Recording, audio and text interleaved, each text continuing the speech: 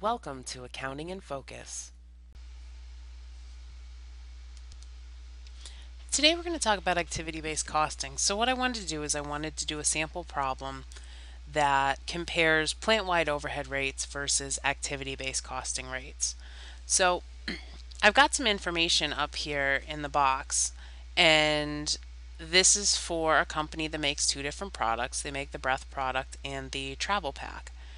And we have taken their total overhead and broken it down into three categories: materials handling, packaging, and quality assurance.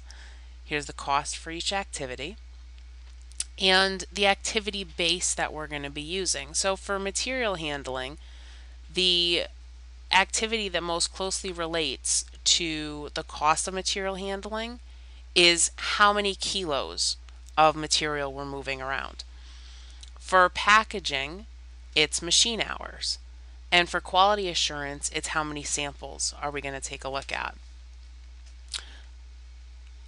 For each product, I've got the number of kilos used in each product, the machine hours for each product, and then the samples made for each product. Okay, so how many samples are looked at. I've also got the number of units made of each product. Now, before this company converted over to activity-based costing, they used a plant-wide overhead rate, and their plant-wide overhead rate is $300 per machine hour. So let's take a look at what their total overhead cost and their cost per unit would have been per unit using the old plant-wide activity rate. So if you remember, in order to calculate plant-wide overhead, we're going to take the amount of overhead per hour. So we'll say so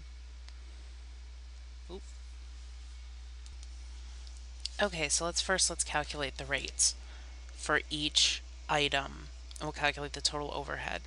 So what I'm going to do is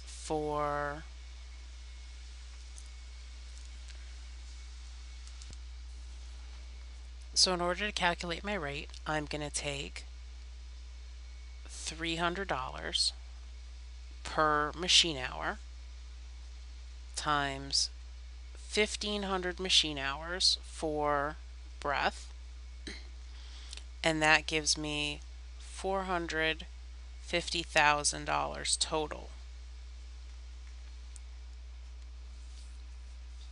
And I'll put up here that this is for B. For travel pack,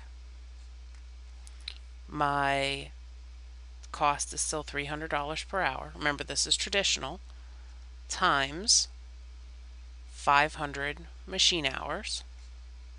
So that gives me total cost of $150,000. Now, if I wanted to calculate the amount of overhead per unit, like we've been using in problems lately, I would divide each one of these numbers by the total number of units. So I take 450,000 divided by 2,600 units, and that gives me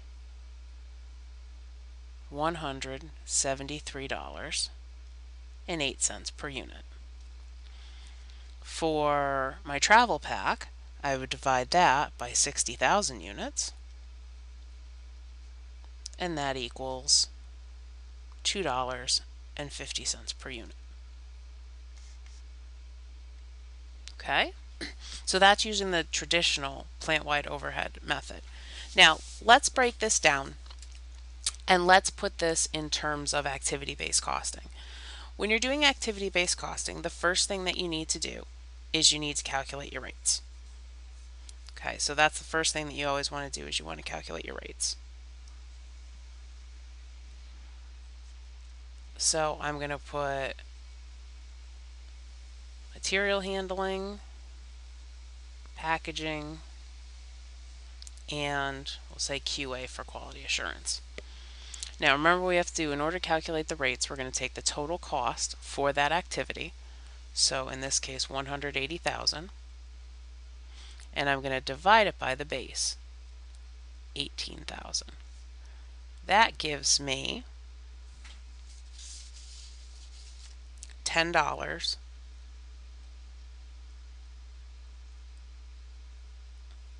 for each kilo. For packaging, we're going to do the same thing. 420,000 divided by 2,200. Okay, and that equals $190.91 per machine hour. And if you want, you can write that over there, so then that way you remember what the base is. It's like here we can put $10 per kilo. Okay, and then for quality assurance, same thing. 118,000 divided by 1,700 samples, and that equals $69.41 per sample.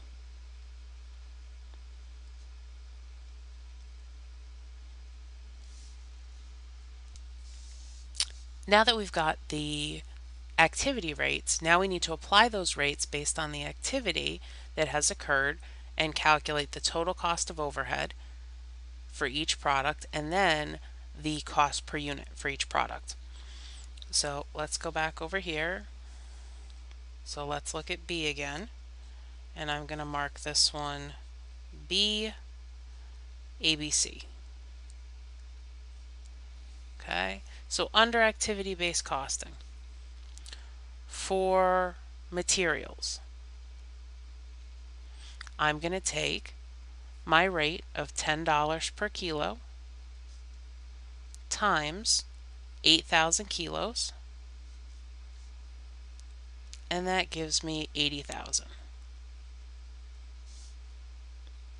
For packaging, we're going to take our rate of $190.91. We're going to multiply that. Let's see. For packaging, that's machine hours. So that's 1,500. And that equals 286,364. And then for quality assurance is based off of samples. So we're going to take $69.41 and multiply that by 270 samples, and that equals 18,741. If I add up my total costs are 385,105. And now if I divide this by the number of units that we did for breath, then I'm going to divide that by 2,600 units, and that equals $148.12. Now notice how that compares to the 173 that I got over here.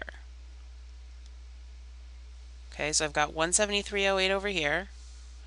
I've got 148.12 under activity-based costing.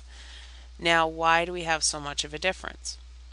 Well, if you notice, under activity-based costing, okay, we're only using the machine hours for packaging.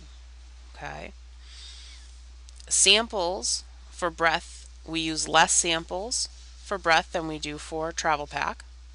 Okay, and notice that the kilos are a lot closer under breath and travel pack. I mean, for machine hours, breath is using up 75% of the machine hours.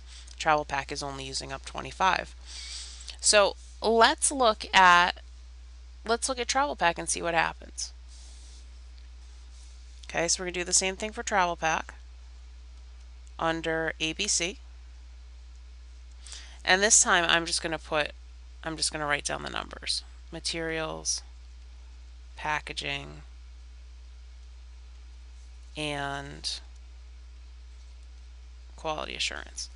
Okay, so I'm going to take $10 times $6,300, and that equals $63,000.